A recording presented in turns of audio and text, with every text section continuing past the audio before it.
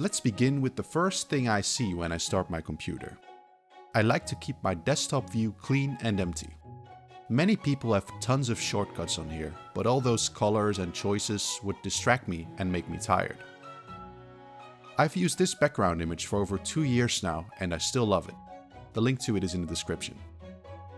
I've removed any clutter from the start menu and I've got my apps sorted alphabetically.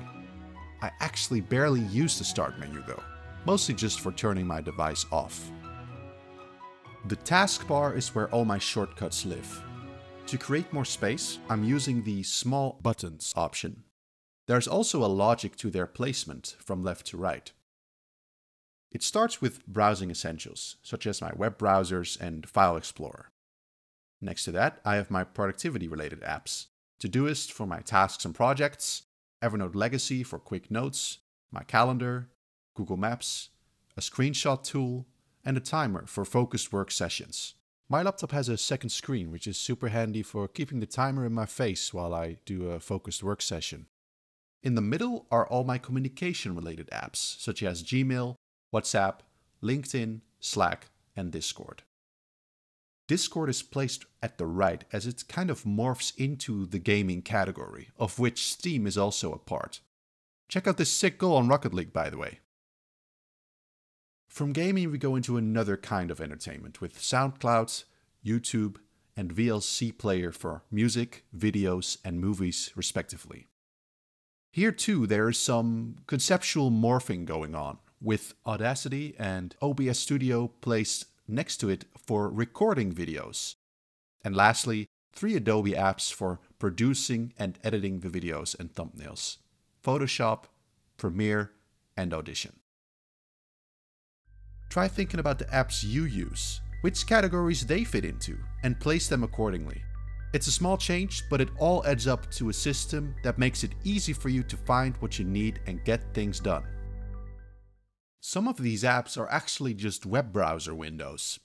You can turn any website into a standalone app by navigating to Menu, More Tools, Create Shortcut, and then checking Open as Window. Then you can move that shortcut into your taskbar. I've done this with Google Maps, Gmail, LinkedIn, SoundCloud, and YouTube. My system tray has some on-demand symbols that I usually don't need to see. The first one I always have on though is Todoist. It'll be there after starting the app for the first time via the taskbar, and for some reason it opens up Todoist 4 times as fast. This is Iris, a smart tool that changes the brightness and color temperature of your screen to ease strain on the eyes. Lastly, I have my volume controls, my internet connection, and battery life. Oh, and I almost forgot, there's a VPN service which seems to be sponsoring every YouTuber except for me. So I'll hold off from saying its name until I'm worthy enough to become part of the sponsors club.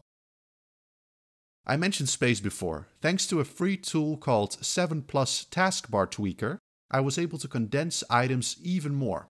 For example, by removing the date, you're saving some vertical pixels. I use the Brave browser. It's fast, has built-in tracker protection, but retains all the functionality that Google Chrome has. To save space, my bookmarks are saved without a title. I can recognize what it is by the logo. For bookmarks I don't use as much, they're sorted by category, which also just have an emoji to convey their meaning. My browser extensions go from left to right based on importance.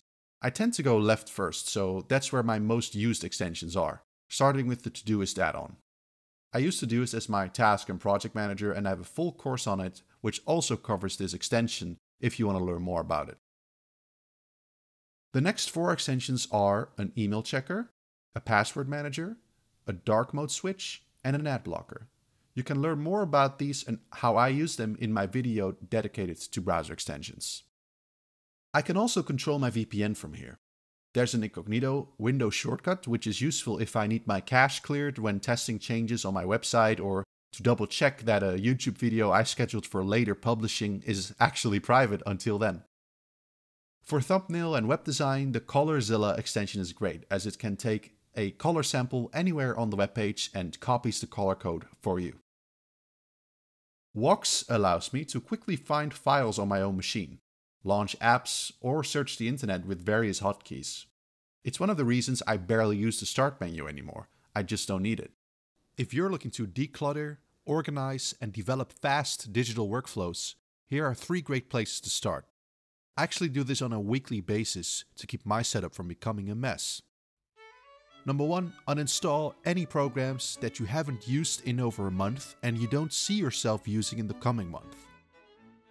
Number 2, clean out your desktop view and downloads folder. They'll be filled with miscellaneous files that often you won't need or that you can archive into a different place. Organize your cloud drive. I use Google Drive to store essential files. I often save invoices directly from Gmail into there, for example, but sometimes I forget to move it into the appropriate place. Moving everything into the right folder will help keep you organized and stay on top of things. Share your minimalist hacks in the comments so we can geek out over them together. Thanks for watching.